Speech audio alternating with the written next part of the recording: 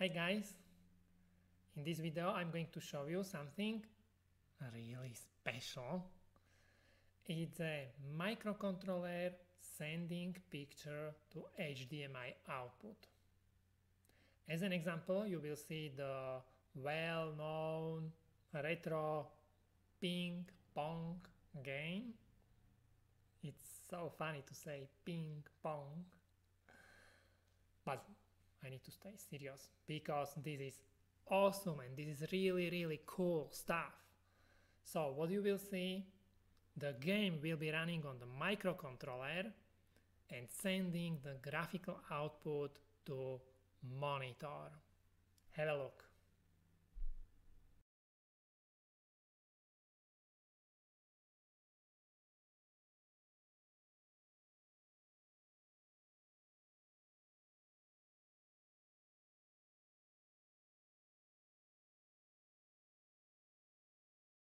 So, can you imagine how you could use it? You can show status of sensors, or you can draw values of AD converter, or for example, you can create a menu to control your board. But this is not the reason why we created it. The main reason why we created this support is so people can learn how computers work. The microcontroller is going to be heart of the small your own computer.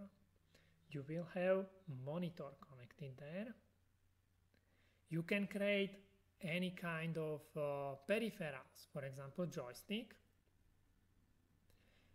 You can create software for the microcontroller because it is very simple to program, and you will know exactly how everything works.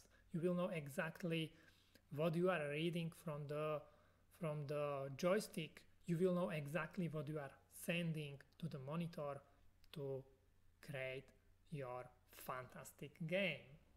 So this is the reason why we created it.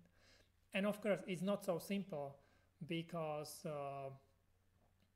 this support requires special hardware, of course. In our case, we are using our open source board, which is called OpenRex.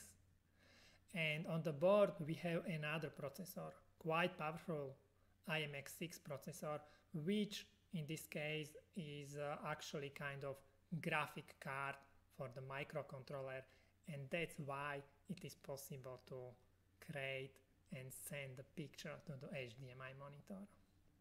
So I hope many people will find this useful, and we will have some new engineers in coming generations who will exactly know how computers work. Because don't forget, not many people know how PC works because PC is very complex. So today's people, many of them, they have no clue how it works. And I hope this will help to teach them.